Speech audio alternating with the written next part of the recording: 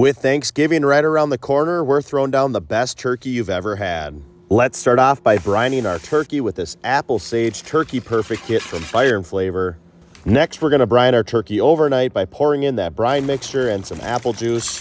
Then we're going to season it up with this Turkey Perfect dry rub. Get some butter, pour it in, mix it up good, then get that butter under the skin.